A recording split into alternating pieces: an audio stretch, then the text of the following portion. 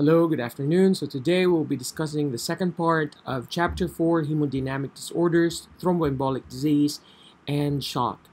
So remember, during the first part, we discussed that in hemostasis, if there is excessive clotting, there would be thrombosis and possible embolism. And if there is inadequate blood clotting, there will be hemorrhage. So let's first talk about hemorrhagic disorders. So by now you would know that hemorrhagic disorders can either be due to primary or secondary defects in vessel walls, platelets, or coagulation factors, and the presentation of these disorders would vary widely. Some disorders would just show you subtle bleeding, just like your von Willebrand disease, or if a patient has aspirin intake or uremia, to intermediate bleeding, including your hemophilias, to very massive rapid bleeding due to rupture of your aorta or your heart. So let's start with the defects of primary hemostasis, which include either quantitative platelet defects or qualitative platelet defects. So remember, again, if we're talking about primary hemostasis, we're talking here about platelets, since it culminates in the formation of your platelet plug. So definitely the platelets can either have quantitative problems, which in medical terms, if you have low platelet count in your laboratory result, that would indicate thrombocytopenia. So it could have quantitative problems or qualitative defects. Or other conditions include here would be von Willebrand disease, Bernard-Schroeder syndrome, and Glanzmann thrombasthenia. So these disorders would often present with small bleeds in skin or mucosal membranes, which are clinically seen as the small pinpoint 1 to 2 millimeter hemorrhages called your petechiae. And if they're already larger, like more than or equal to 3 millimeters, they are referred to as purpura. So mucosal bleeding in primary hemostasis defects may also present as epistaxis, gastrointestinal bleeding, or excessive menstruation. And remember, if there is excessive menstruation, that can lead to what? It can lead to anemia. Specifically, what kind of anemia do you think? Your iron deficiency anemia. For secondary hemostasis defects or coagulation factor defects, diseases under this category often present with bleeds in soft tissues or joints. And take note that bleeding into these joints, which is clinically referred to as hamarthrosis, following minor trauma is particularly characteristic of what condition, do you think? Of hemophilia. So therefore, if you have patients with history of recurrent bleeding into their joints and who came in due to the same condition, then you can suspect hemophilia on that patient. So in contrast to chronic external blood loss as seen in gastrointestinal or menstrual bleeding, since the red blood cells are retained in the tissues or body cavities, the iron content tends to be recovered and recycled for use in hemoglobin synthesis.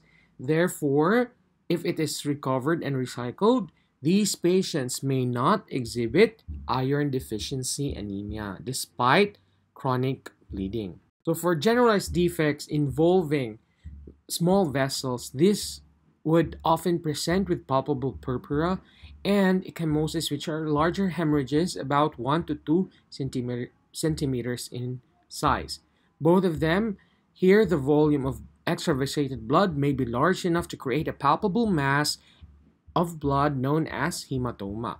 So these findings are characteristic of systemic disorders such as vasculitis or diseases that induce vessel fragility as seen in amyloidosis or in scurvy, which is what? The lack or due to what vitamin deficiency? Due to vitamin C deficiency.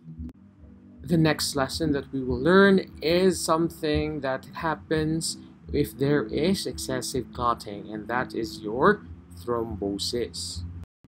Now, to properly understand thrombosis, we need to first recognize the factors that predispose an individual to thrombus formation, and that is implicitly presented by the Virchow triad.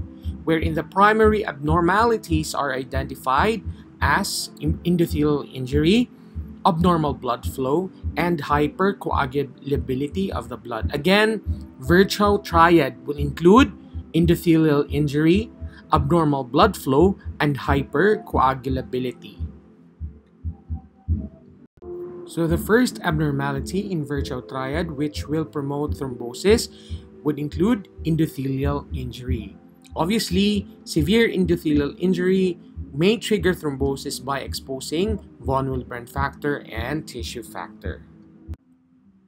So again, with endothelial injury, the pendulum would swing to a more thrombotic state, which includes procoagulant changes and antifibrinolytic changes. So when we say procoagulant changes, there is downregulation of expression of your thrombomodulin, your protein C, and your tissue factor protein inhibitor, or TFPI. While your antifibrinolytic changes would contribute to the secretion of plasminogen activator inhibitors, or your PAIs, and downregulation of expression of your tissue plasminogen activator, or your TPA.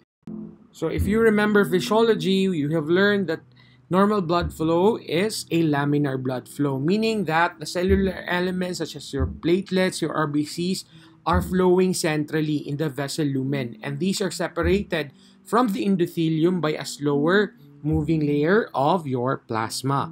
So pathologic alterations in normal blood flow can come in two forms.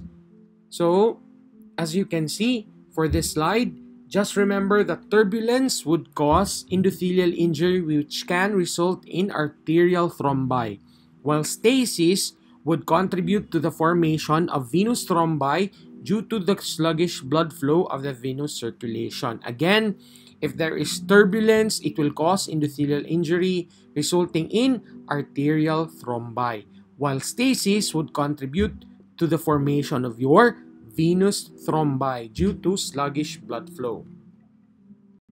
Your turbulence and stasis, therefore, will promote endothelial activation, disrupt laminar flow, and prevent washout and dilution of activated clotting factors.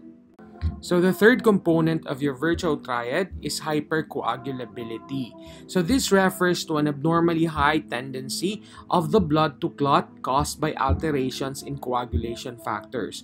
So hypercoagulability plays a particularly important role in venous thrombosis and can be divided into primary, which is genetic, or secondary, which is acquired disorder, in which the latter are frequently multifactorial. Let's now discuss individual states that are hypercoagulable. So first of them would be your factor V laden. This is an autosomal dominant disorder and is due to point mutations in factor V where arginine is substituted by glutamine. Again, this is where arginine is substituted by glutamine. So this mutation then renders factor V resistant to cleavage and inactivation by activated protein C. As a result, an important antithrombotic counter-regulatory pathway is lost. So remember that arginine is substituted by glutamine in factor V laden. Like factor V laden, prothrombin gene mutation is also more common in Caucasians. And again, this is due to a point mutation in the prothrombin gene at base pair number 20210, this time resulting in a guanine to adenine substitution. Again, it will result to a guanine to adenine substitution. So this will lead to elevated prothrombin levels where heterozygotes experience a threefold increased risk for venous thrombosis. Next condition that we will discuss is HIT syndrome, or heparin-induced thrombocytopenia. So this is a serious, potentially life-threatening disorder that occurs following administration of unfractionated heparin or less frequently low molecular weight heparin preparations. So this will result from the formation of antibodies against heparin platelet factor 4 complexes on platelet surfaces, as well as complexes of heparin-like molecules and PF4-like proteins on endothelial cells. Now, if you recall, PF4 protein is normally found in platelet alpha granules and is one of the factors released after platelet activation. So the released PF4 binds to heparin and undergoes a conformational change that results in the formation of a neoantigen against which antibodies that are IgG are formed. So this PF4 IgG immune complex then attaches to and cross-links the Fc receptors on the platelet surface, which leads to platelet activation and aggregation. And then the activation will result in the release of more PF4 and the cycle continues. So again, if you are asked what kind of hit antibodies are they are not IgE, not IgA, not IgD, but they are IgG antibodies. Next condition is your APS or antiphospholipid antibody syndrome. So this is an autoimmune disorder characterized by venous or arterial thrombosis or pregnancy complications. And this can come in the form of recurrent miscarriages, unexplained fetal death, and premature birth. So if you're already in your clinics and you have a patient in OBGYN who came in because of another miscarriage and she has a history of previous miscarriages, so you need to consider this diagnosis.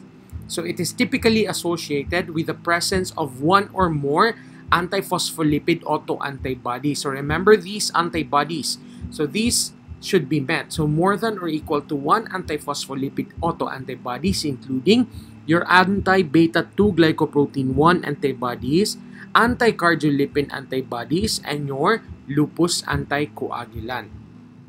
Your APS will have a varied clinical manifestation and will include recurrent thrombosis, repeated miscarriages, as what I've mentioned before, cardiac valve vegetation, stroke, renovascular hypertension, and thrombocytopenia. Again, diagnosis is based on characteristic clinical features and serology. So remember those autoantibodies that I mentioned a while ago.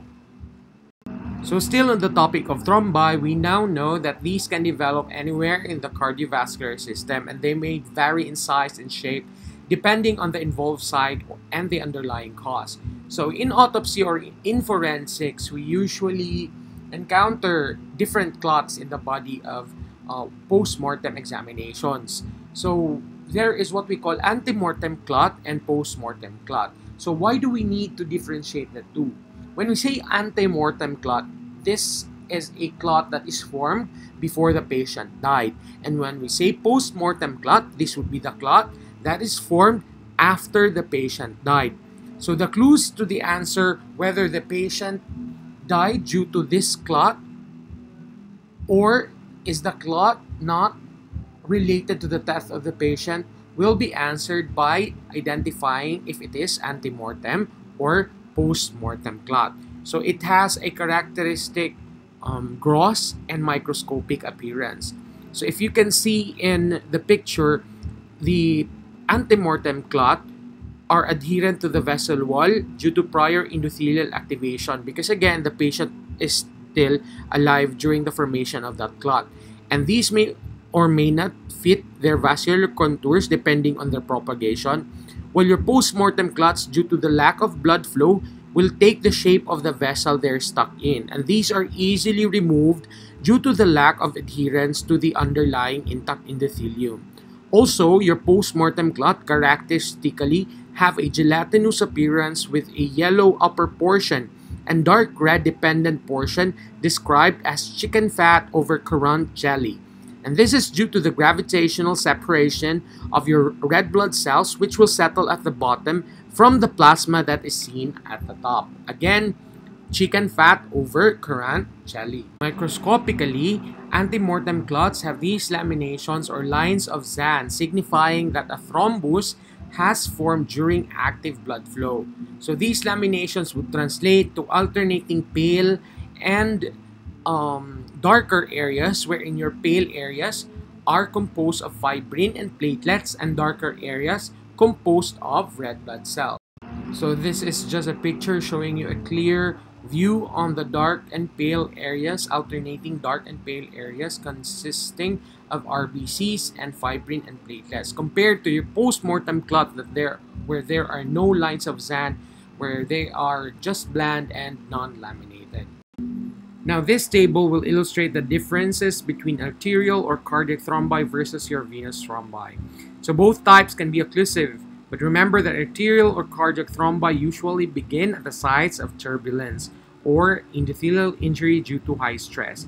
And this is commonly seen as the cases observed in your coronary, cerebral, and femoral arteries in decreasing frequency. Again, in decreasing frequency, you have your coronary arteries, cerebral arteries, and femoral arteries.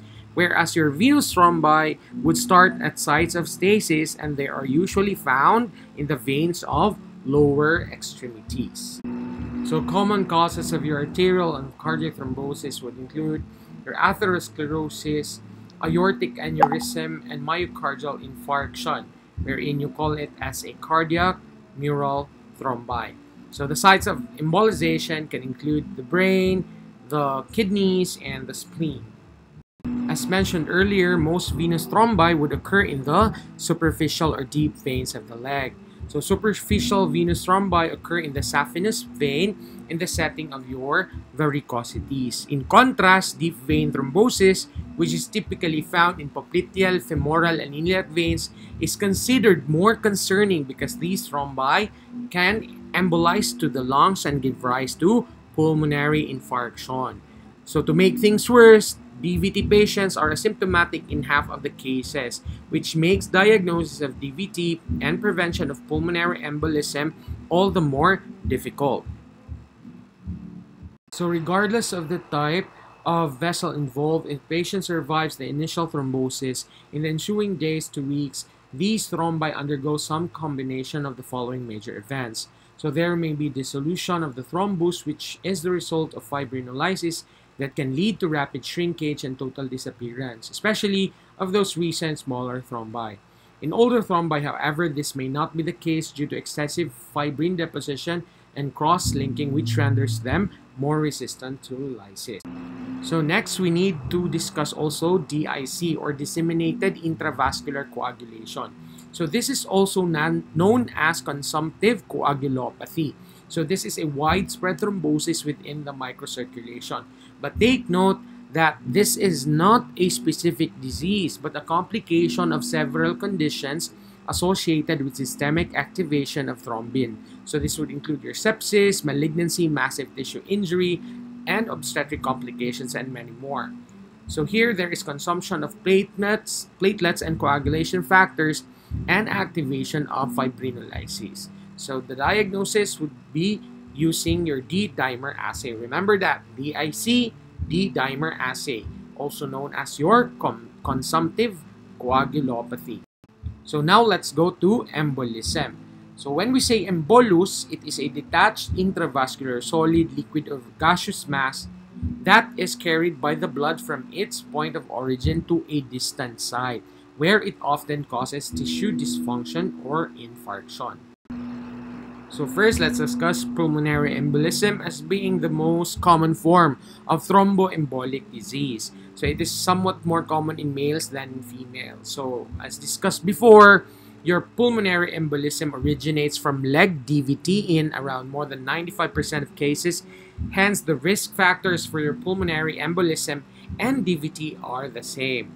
So just the same as your DVT, up to 80% of pulmonary embolism are clinically silent or asymptomatic because they are really small.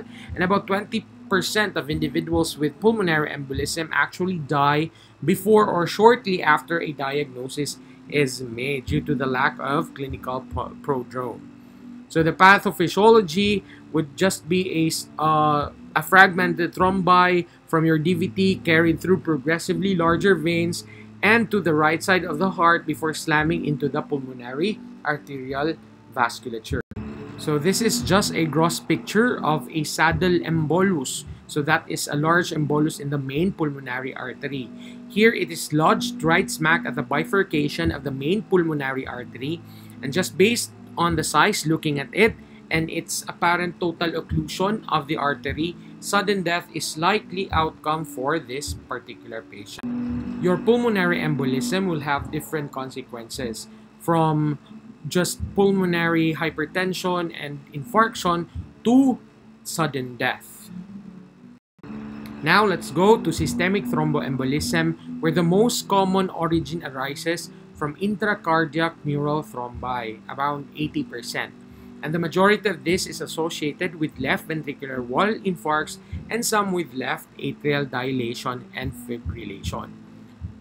In contrast to venous thrombi, or emboli rather, where the vast majority lodges in the lung, your arterial emboli can lodge in tissues or organs perfused by the aorta, downstream, wherein the point of the arrest depends on the source and the relative amount of blood flow the tissue receives.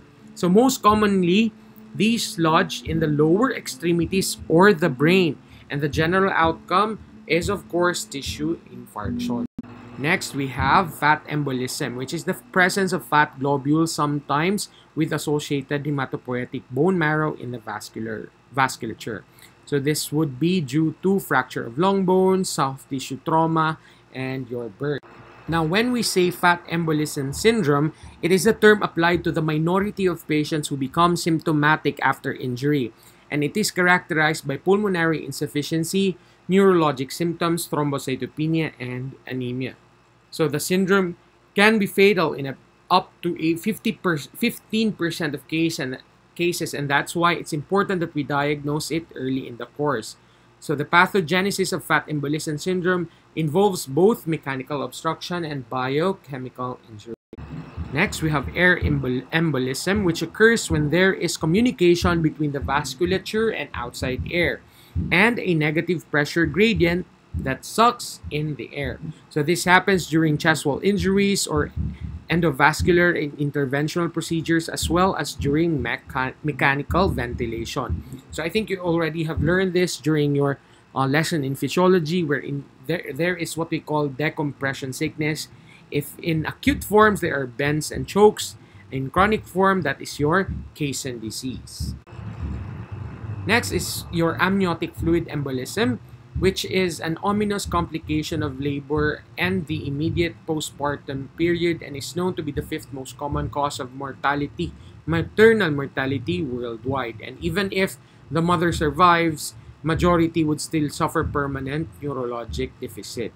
So it is characterized by an onset of severe dyspnea, cyanosis, and shock, followed by neurologic impairment that would range from just a simple headache to seizures and coma, and by DIC. So an autopsy, classic findings would include the presence of squamous cells shed from fetal skin, lanugo hair, fat from vernis caseosa, and mucin derived from the fetal respiratory or GI tract. And these are all lodged in the maternal pulmonary vasculature.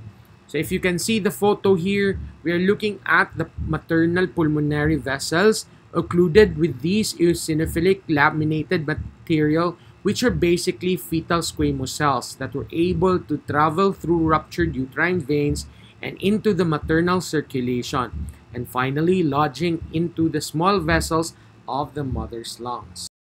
Next, we will be discussing infarction. Infarction is an ischemic tissue necrosis caused by occlusion of either the arterial supply or the venous drainage. And as repeatedly mentioned, arterial thrombosis or arterial embolism underlies the vast majority of infarctions.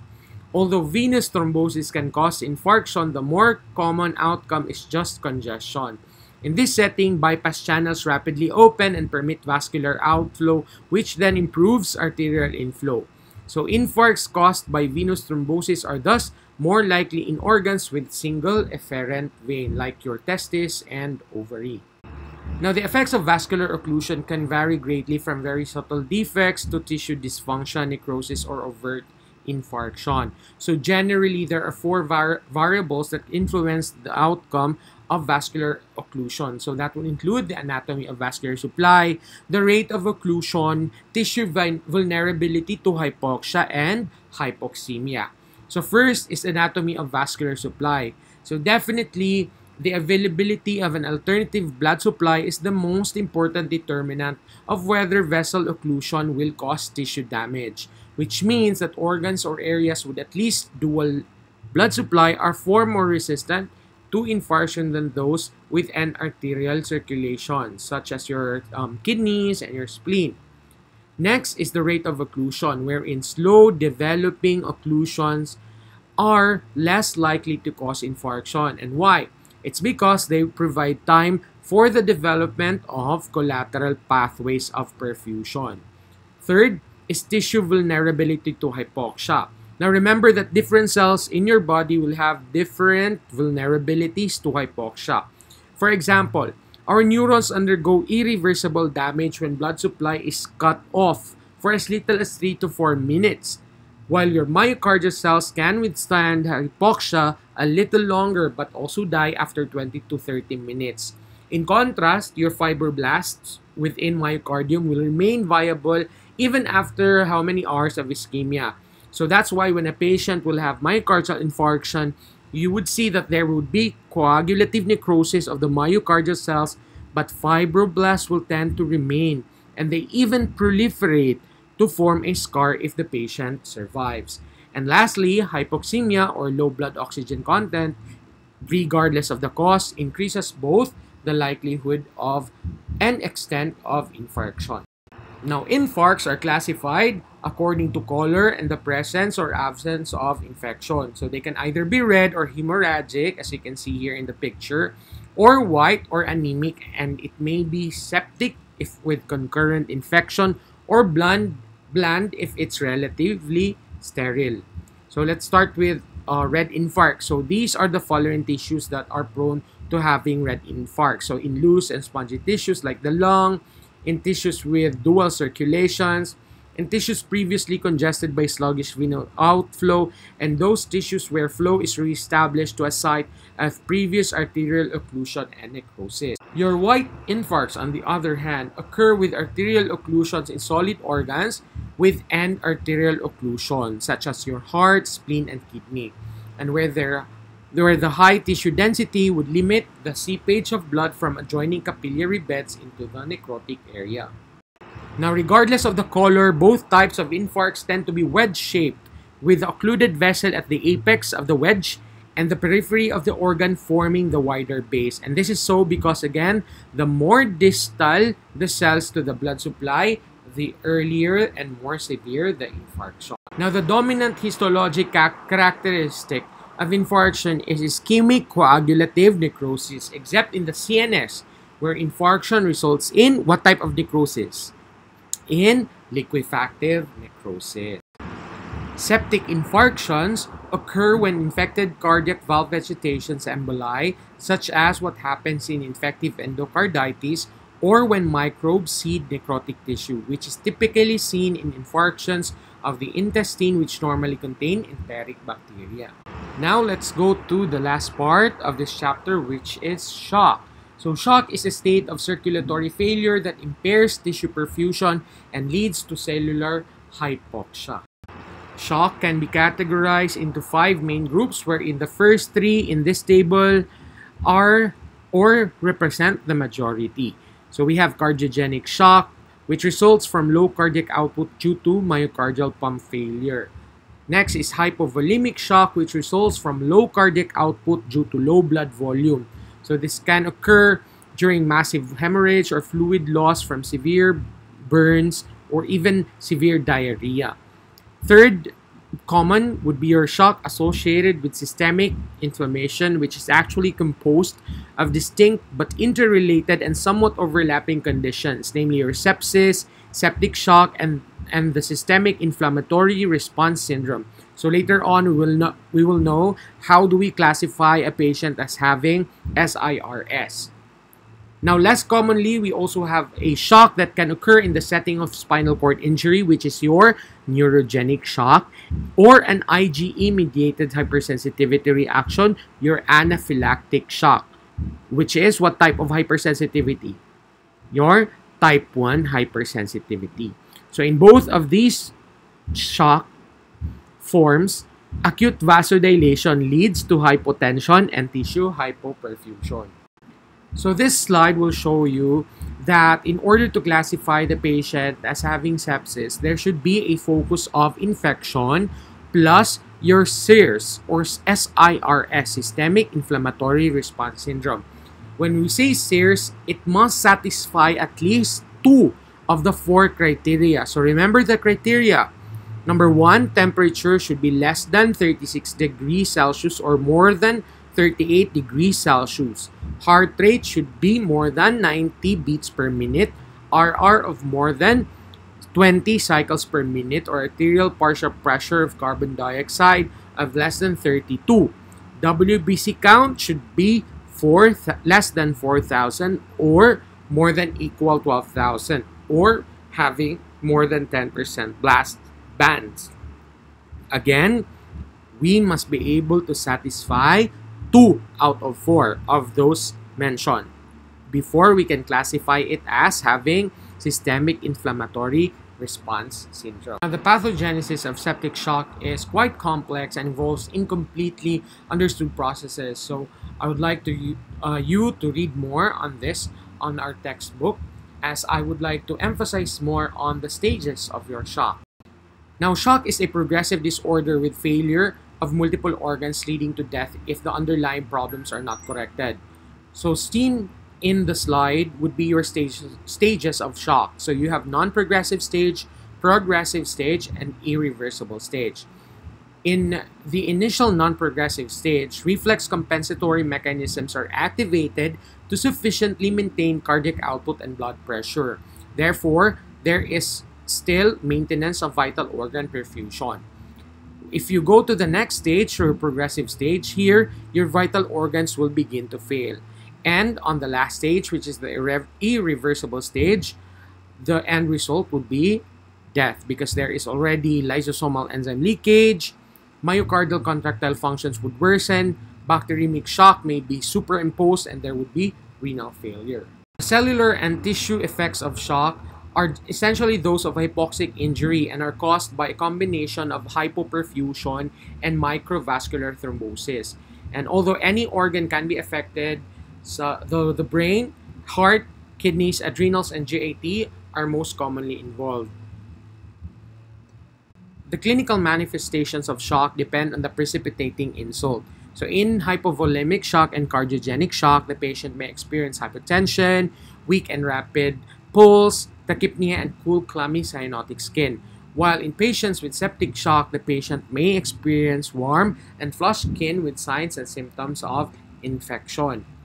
Now, in terms of prognosis, it will vary with the origin of shock and its duration, such that more than 90% of young, otherwise healthy patients with hypovolemic shock survive with appropriate management, but those suffering from septic or cardiogenic shock are associated with substantially poorer outcomes, even with the best therapeutic interventions. But one thing is for sure with your septic shock, or in shock in general, that the thing is that you should be able to know or identify the precipitating insult to better manage your patient. Thank you so much for listening. This would conclude the second part of hemodynamics. I do hope that you were able to learn a lot. So you study hard and do well in your examinations. Thank you.